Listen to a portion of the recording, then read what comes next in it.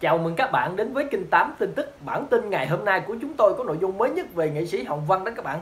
Nhiều khán giả đã yêu cầu cấm sóng, không cho bà ấy mà lên sóng truyền hình nữa. Thì bà ta nói như thế này: ủa, Văn không biết mình đã làm cái gì sai rồi cả.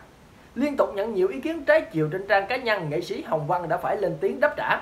Mới đây trên trang cá nhân, nghệ sĩ nhân dân Hồng Vân đã chia sẻ về một ứng dụng chăm sóc sức khỏe.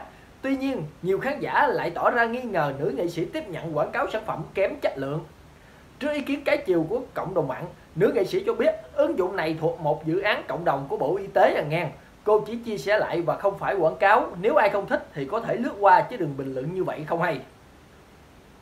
Dưới bài đăng, nhiều người thể hiện sự đồng cảm với nghệ sĩ Hồng Vân, nhưng bên cạnh đó vẫn còn xuất hiện nhiều ý kiến trái chiều. Đáng chú ý, có người còn để lại bình luận đề nghị Sở Giao thông, Sở Thông tin thành phố Hồ Chí Minh cấm sóng nghệ sĩ Hồng Vân vĩnh viễn. Ngay lập tức, cô đã để lại bình luận phản bác: Vân không biết Vân đã làm cái gì sai để bị cấm sóng vậy các bạn. Trước đó, hình ảnh của nghệ sĩ nhân dân Hồng Vân bị ảnh hưởng nghiêm trọng vì nhiều lùm xùm, trong đó có ồn ào liên quan đến việc khẩu chiến với bà Phương Hằng đó, là một nữ doanh nhân khối tài sản nghìn tỷ, việc quảng cáo sản phẩm kém chất lượng. Đấy, bây giờ nhiều khán giả cứ lấy cớ đó mà bắt bẻ bươi móc chuyện của người ta hoài. Rồi, cảm ơn các bạn đã theo dõi video.